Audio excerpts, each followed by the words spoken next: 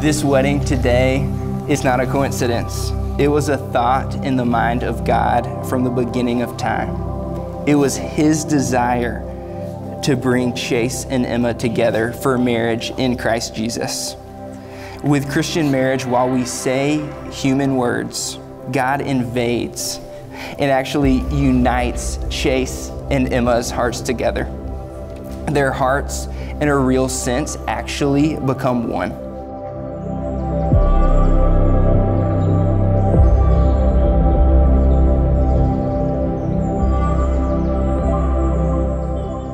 When Emma first told me about Chase, I could tell from the light in her eyes and the spring in her voice that she was really excited about him. And it made me excited too, because maybe this guy was the one. When I met Chase for the first time, he and Emma invited me to go to ice cream with them. And I said, okay, who is this man? Because I have been protective of Emma since I met her. And so I was skeptical, and we were walking down the apartment stairs, getting into Emma's car, and I'm like, all right, you got shotgun. And he said, no, you can take shotgun.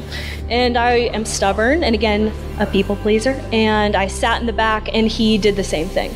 So it's such a testament to who you are, Chase. Chase would just always sit with me at dinner or whatever it may be around the house. You just start talking about Emma. Just be like, man, I love Emma. Like, I love Emma so much. He just knew she was the one. And so it wasn't really a surprise to me one day where I'm cooking dinner and Chase says, I've got something to show you, and he pulls out a ring. And I was like, let's go. Let's go. So we go back to the house and sit down at the table, and I'm eating, and Chase is just sitting there. Both of his legs are tapping, and he's just like, and finally he goes, you guys know how much I love Emma. And I'm like, oh, I dropped my enchilada, you could tell from that how much he does love her.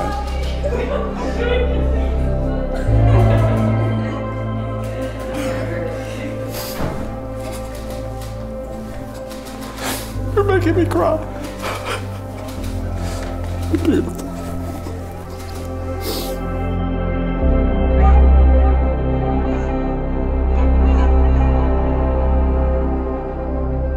Family and friends, we are gathered together here in the sight of God and in the presence of these witnesses to join together Chase Easter and Emma Williams in holy matrimony, which is an honorable estate instituted by God at the time of man's innocence, signifying unto us the mystical union that exists between Christ and His church.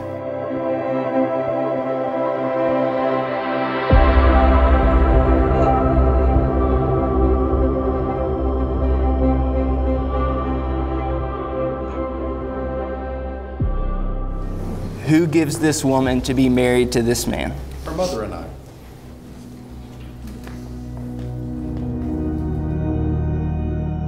Chase, the love of my life, my biggest supporter, and my best friend. It's going to be hard. I've learned so much from you since I met you. You showed me the utility of the Weather Channel app on our first date. You've gently steered me away from saying we got here just in time at every restaurant we go to. And you've shown me how to be unapologetically myself, passions and all. You've shown me what real love looks like and how I deserve to be loved. You've shown me a side of myself that I hardly knew existed before I met you. She's creative, she's witty, and she's beautiful. You've encouraged me to follow all my passions and endeavors. You've inspired me to be the best version of myself. I love you for not only what you are, but for what I am when I'm with you. Emma, I love you. It is hard for me to even fathom how lucky I am to have found someone so genuine, beautiful, smart, and funny. Every day I spend with you is a day filled with love and laughter. You have brought me a happiness that I did not know was possible before I met you. You are truly the love of my life. Starting today, I am committing to you for eternity, which you have made one of the easiest commitments I'll ever make. While I'm sure there'll be challenges along the way, I get to go through them with my best friend.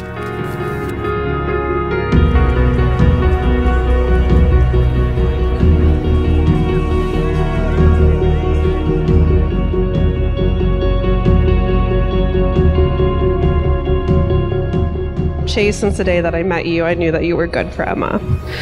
The way that you've treated her has showed me that you truly do love and respect her. And I hope that you will treasure and respect my best friend as I have over the years, and of course continue to love her all your life. And I'm proud to be here celebrating the marriage of these two amazing people who are not only amazing in their own right, but also the right people for each other. Somehow, they can both be so incredible and yet only make each other better. All they try to do in life is lift each other up and support each other, and I haven't seen a more beautiful example of what it means to love a person. And I'm just so lucky and so happy because this is only the beginning. You guys have so much in front of you, and I just am so thankful to be able to witness it. So I love you guys so much, and of course we're always here. I can see in Emma's eyes how much she loves him. I was going to say, Chase, you're like the son I never had, but I had a son. I'm so happy for you guys. I can't wait to see what happens in the future.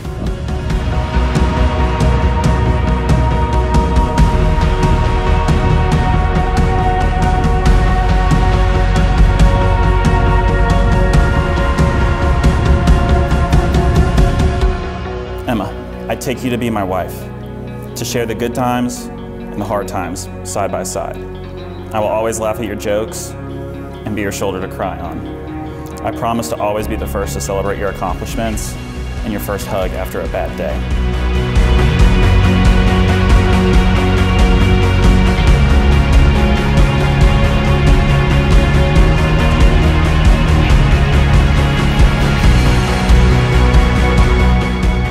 I vow to be here for you no matter what, through thick and thin, for better, for worse, for richer, for poor, in sickness and in health. I vow to support you in all your endeavors and passions, even if that means walking down the juice aisle of every convenience store. I vow to always be waiting to give you a squeeze on your worst days. I vow to always be faithful to you. I vow to stand by your side no matter where life takes us and no matter how old we grow. I vow to be the woman you inspire me to be and the wife that you deserve. I vow to remember that laughter is life's sweetest creation, and I will never stop laughing with you. If I know what love is, it is because of you. Chase, my soulmate, I love you unconditionally forever.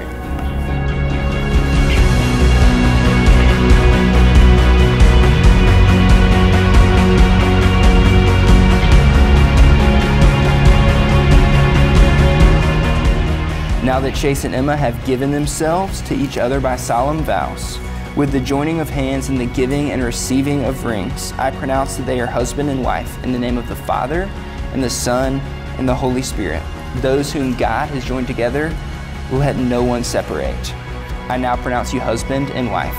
Chase, you may kiss your bride.